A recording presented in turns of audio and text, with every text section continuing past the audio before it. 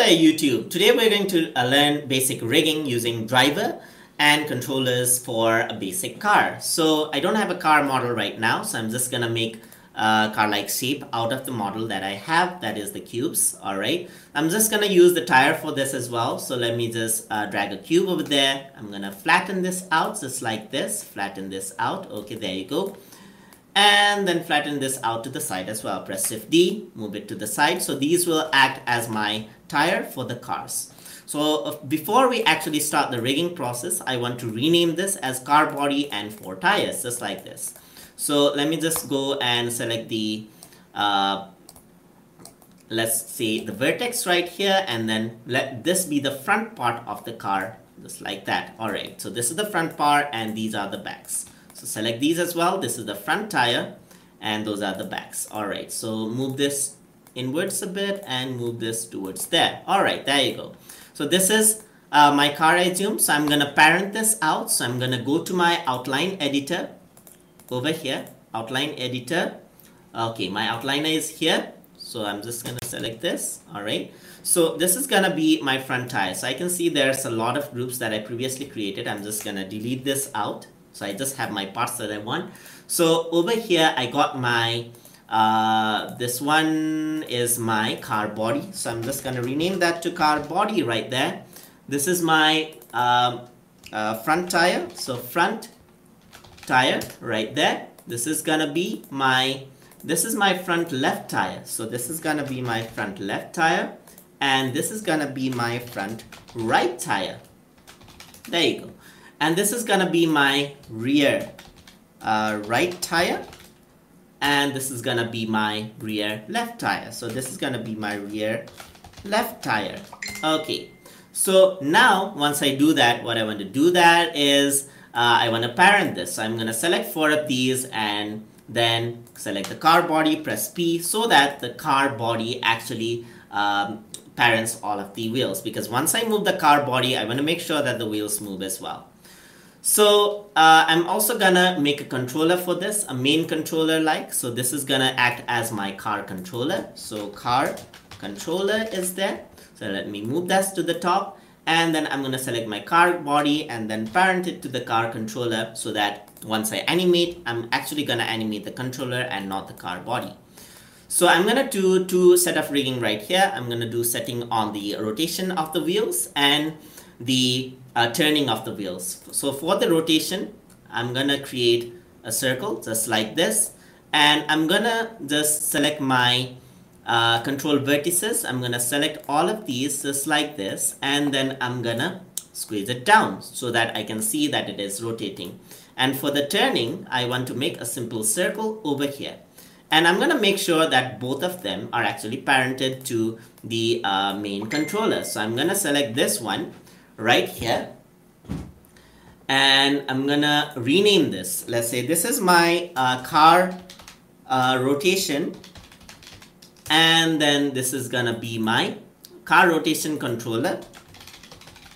And this is going to be my car rotation controller, and this is gonna be my car turning controller. Car turning controller right there. So once I do that, I'm gonna parent these out to the car controller as well. Just press P right there, and there you go. There's my car controller right over there.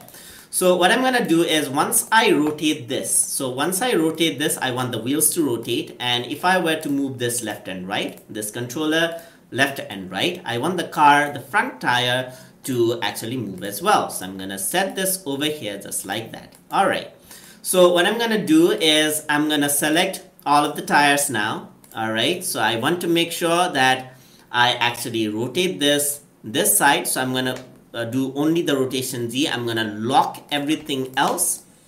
Okay, so select all of these, control press rotation Z, right click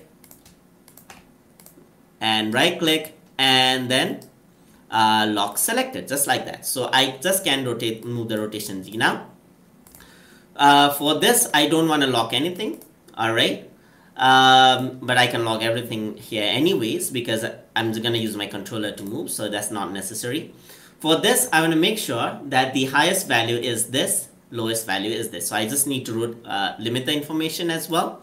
So besides translation Z, I want to lock everything, and I want to limit the information for this as well. So go to attribute editor and go to car turning controller. So go to the left. I seem to have blocked up everything else. So if I want to, let's say, do the x-axis, so I'm gonna unlock the x-axis. So unlock selected, so I can just move the x-axis now. So this is gonna be my lowest value, not the x-axis. I guess this is the y-axis or something. Let's just unlock this, not y-axis, z-axis. Unlock this. Select this out. Let's try to move it. There you go. Yeah, it's the z-axis and not the y-axis. So let's just lock selected. Okay, for the z-axis, let's just go to the attribute editor. Let's go to car turning controller, and in the limit information right over there, I'm gonna select translate. So translate, only the z information is there.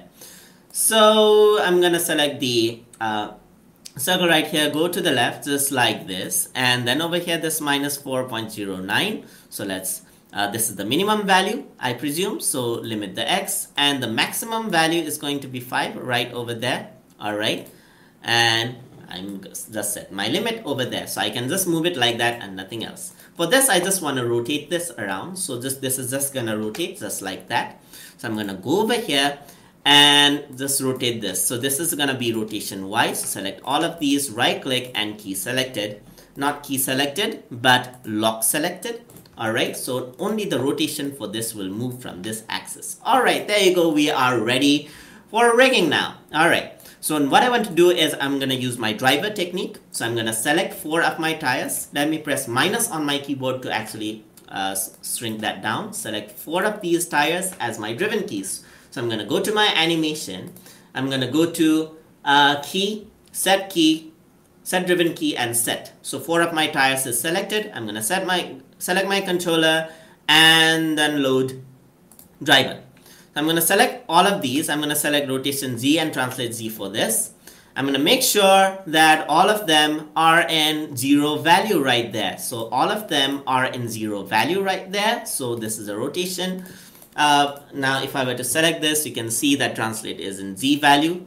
This is okay. I'm going to select this one because this is car turning. I'm supposed to select the car rotation. I accidentally selected the controller. No worries, just select load driver and then select this one. So rotation Y value is 0. Okay, so everything is 0. We are good to go. So select all of these. Select the driven keys first. Okay, make sure that everything is okay. Set key. Now I'm going to rotate this into 360 because 360 is the maximum a car tire can rotate. Press 360 right here. Select the tires again. And then set the rotation value to 360 as well. Press enter and key. So if I were to rotate this now, you can see that the car is actually rotating, which is actually quite nice. But you can see that the information is limited. So in order to make it unlimited, I'm going to select the car tire. I'm going to go into my graph editor. So go into my graph editor, animation editor, and graph editor. I'm going to set an infinite loop. I'm going to make this straight first because I don't want acceleration or deacceleration, because once I rotate, I want it to be straight. And I'm going to loop this out. So I'm going to go to view, turn on infinity. As you can see, the infinity is there. So I'm going to go on to curves, pre-infinity cycle. So this is cycling out before, and go on to curves, post-infinity, and cycle. This is cycling out to the front as well now. So if I were to rotate now, there's an infinite number of rotation right there. And we are done with the rotation tire. All right. Yeah, I do need to save this because I don't want to lose my hard work. So I'm going to save this. So it is loading up just like that. All right, there you go. Loading up. Okay, I'm not going to take care of the naming convention right now. So for this, I want to rotate. So now I can directly not select this as the driver anymore. So for that, I need to press Ctrl Z on each of the tire I want to rotate. That is because I want to select this as a different attribute. So I'm going to press Ctrl Z. And once I press Ctrl Z, you can actually see that now this car tire is a group. So I'm going to say L10. And this one, I'm going to press Z again. And then this is also going to be R10. And when I select the driver now, driven keys now, I'm going to select this group instead of the front left tire, because this is where the rotation actually lies. So I'm going to select both of these. So I'm going to select this one. I'm going to select center pivot first. So modify center pivot and then modify center pivot again. So I'm going to select both of these and then I'm going to key this. So I'm going to go into my key over here. So key, set driven key and set. There you go. My turns are there. And this is going to be my driver key. Alright, so I'm going to select both of these. Maybe I forgot to lock. I want this to rotate like this. So rotation Y only. Select all of these, and except for rotation Y, I'm going to key selected. Sorry, I'm going to lock selected. Alright, so and then I want to set the initial position a bit off. So just double click and drag this out. So let's rotate this out a bit. So this is 19 maybe 20 will be my left key. And I'm going to make sure that this is actually turned to the left as well. So now I'm going to select my driven keys. I'm going to set, both of these should be selected. Select both of them. My driven keys are selected. Key, move this to the right. Then select the left and right turn. And then again rotate this out to around -20. And then key again. So now what happens is that if I move this, then the car actually turns. And then if I actually rotate this, the tire actually rotates. So if you want to make an animation, now you're free to make it. So you can do a path animation on this as well. Alright, so select the curve, select the path, and then go to animation, constraint, motion path, attach to motion path. So this is just 20 seconds of animation, right? Let me just do it to 100. So let's go to constraint, motion path, attach to motion path, and then start will be 1 and end will be 200. Okay, let's do that and press attach. And once you do that, you can actually see that the animation is there. Now I want to add the animation to the rotation for the wheel. So I'm just going to rotate this out for the rotation. Just going to press S, go to the end, and then rotate this out just like this. Okay, so rotate out on the part I want. Let's see if the animation is actually okay. Yes, the rotation is actually too much, so I'm gonna reduce this. This is 3000 degrees again, so I'm just gonna press 2000 degrees and press S. So if I were to do this, it actually rotating backwards, so it's gonna be -2000 over here. So I'm gonna press S over here. So this is actually quite slow again now. So as you can see, so starting point is minus. Okay, so it is rotating, but it is rotating kind of slow. So I'm going to say -10,000. Okay, press S. Okay, this is too fast now. So I need to find the sweet spot actually. So -5,000 maybe. Okay, so this seems okay, but too fast already. -3,000. So let me just play that to find out. Okay, it's sliding out, so maybe 4,000 is the sweet spot. Okay, there you go. Okay, so now this looks okay, and for the turning, I want to add in some animation as well. So just press F, and for the turning, I want this to start straight. So I want this to start straight like this. Okay, straight. Go to the side, and over here it needs to start turning. Alright, so over here the turning starts, and from here the turning is going to be more turned. Okay, there you go. So it seems turned. Alright, turning is there, and over here at this section I want the turning to straighten out. Okay, so there you go. The turning is actually okay now. So if you were to see the animation, you can easily create the rotation of the 4 wheels, and then you can do the turning animation as well. So if you were to see from the top, you can see that the turning is happening as well.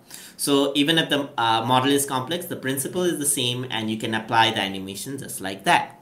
So this is how you create a basic rigging for animating a car inside of Maya.